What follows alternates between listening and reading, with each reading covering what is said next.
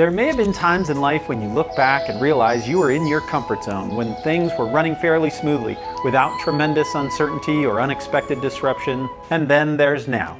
Life can kick us out of our comfort zone without our permission, right into our fears and concerns and the emotions that go with them. So now I've got three options. Number one, I can stay in my fear, hoarding toilet paper and spreading fear and uncertainty to others. Or two, I can run from my fears and frantically try to recreate some form of comfort zone for myself.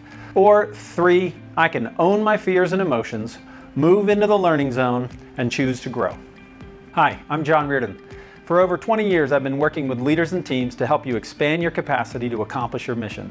Well, right now in the midst of this crisis, I've been focusing on adapting and expanding my own capacity to continue to have an impact and support leaders and teams in all kinds of new and challenging ways. I hope what I've been learning about facing my own fears and continuing to try to move into growth will be of benefit to you.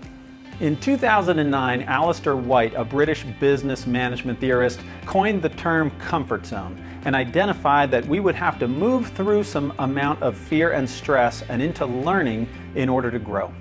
This model has been adapted to the current situation, and this core question really hit home for me. Who do I want to be during this crisis? For me, the fear zone looks like spreading emotions related to fear and anger, frequent complaints, especially to my family members, getting mad easily, real leadership stuff. So what does the fear zone look like for you? Are there signals? Are there triggers?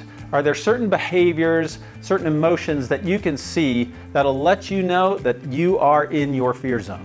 So one option we have is to try to scramble back into some type of artificial comfort zone. We can binge on Netflix, we can make repeated trips to the fridge and spend lots of time on unproductive social media.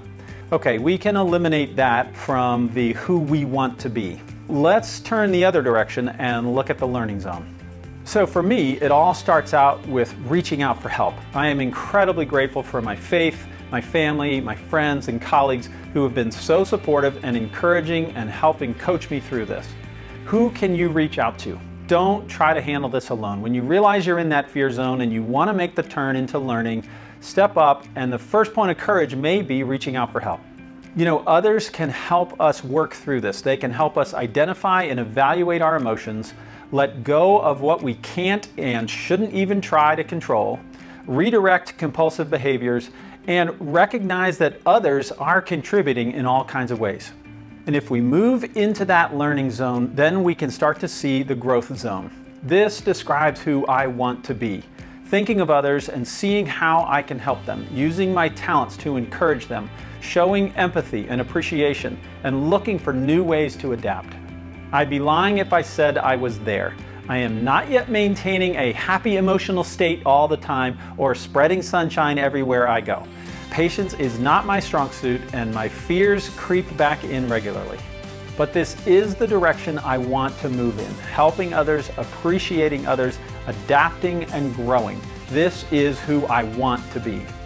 It's okay to recognize when you're in the fear zone, and it's okay to ask for help. Rather than scrambling back into a false comfort zone, move with courage into your learning zone and into the growth zone. Ask yourself each day, maybe each hour, if not every minute, who do I want to be?